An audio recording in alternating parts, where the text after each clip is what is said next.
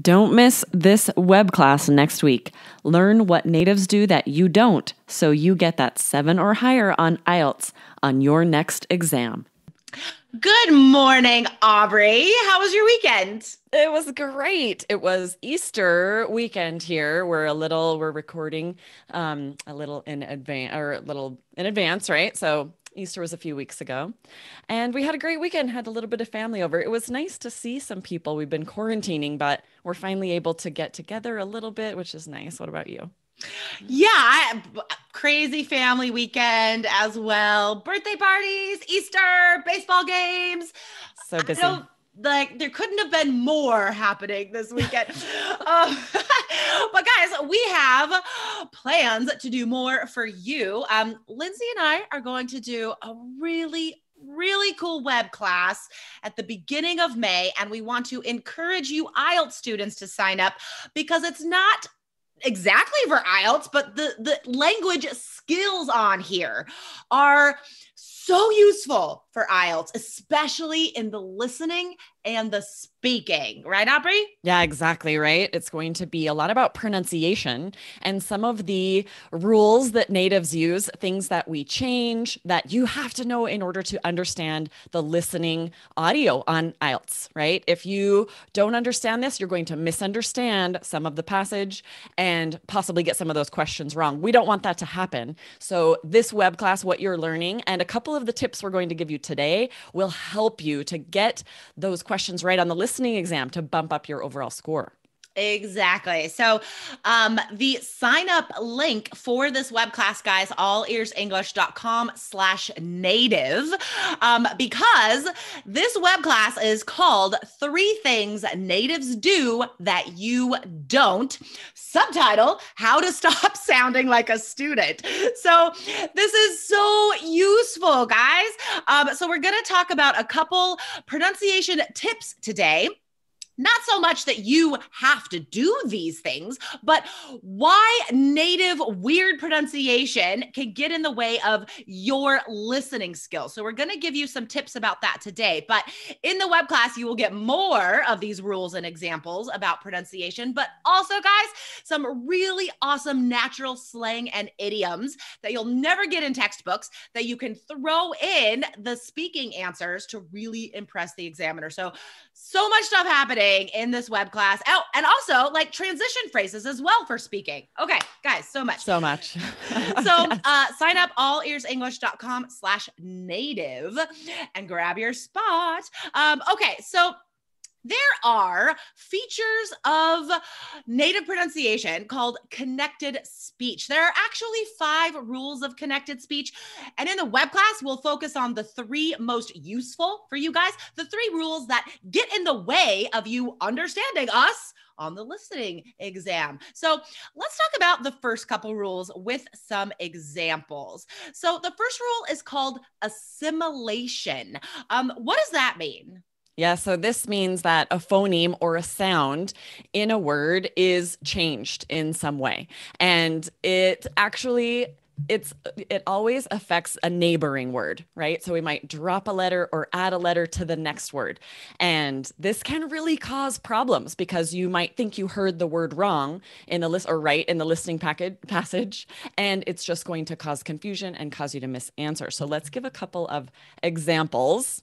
First of all, if we say in between, we change that N. We don't say in between. It becomes an M. It's like in between, because it's faster for us to have the M sound before the B. So natives will always say in between.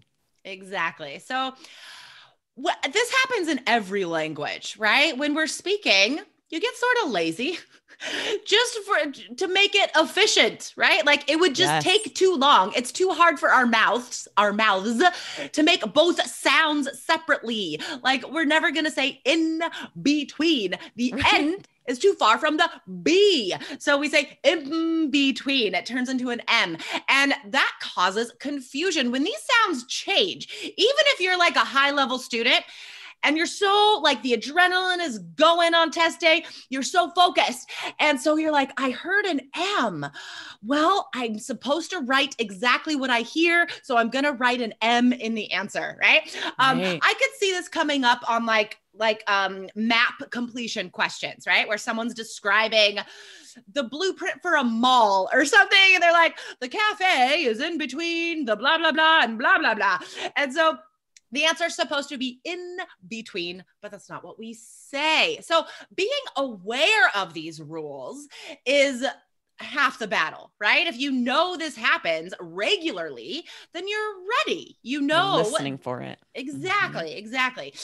So that's a great example. And then also, last year. Yeah, we're lazy. We're not going to say all those separate sounds. So it becomes last year, and it becomes like a CH sound almost. And that could be really confusing. Yes, we often change T to D or T to CH, and that's exactly right, that it depends on where the sounds are in our mouth, where our mouth makes the sounds, that whatever's easiest, whatever's fastest, because we're often running words together, and so we're changing those sounds. And you need to know not what you heard, not what sound did you hear to write, but what the word actually is and how it's actually spelled. So it's so important to be aware of these. Yeah.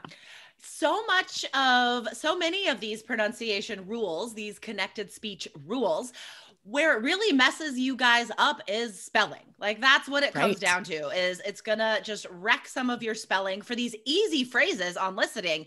Again, if you're not aware and you're like doubting yourself that like you remember how to spell these simple words, right? So the second rule that we will talk about in the web class that we'll give you a hint about today is called elision. So elision is when a sound just disappears. And this happens a lot, like when we're speaking.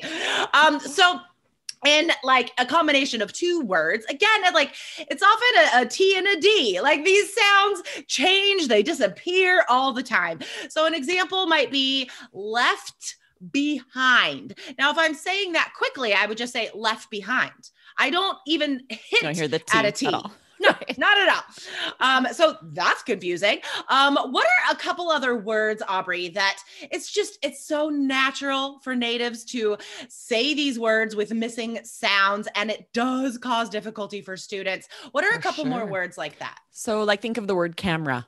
You would never know that it's C-A-M-E-R-A if you're trying to write it phonetically. If you're writing it how it sounds, right? You'd just write C-A-M-R-A, camera, because you don't hear that E at all. So you have to know that it's spelled with the E, or when you hear it, you would skip the E because we don't say it at all. Yeah.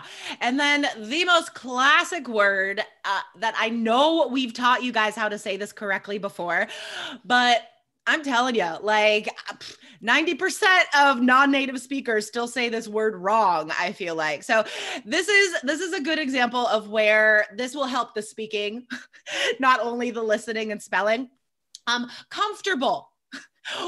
Guys, nobody says comfortable. No, that middle syllable just disappears. We say comfortable. So guys, sign up for this web class. This is going to be hugely popular. Spots are limited, guys. So sign up right now. Grab your spot beginning of May, guys. So sign up now, allearsenglish.com/native.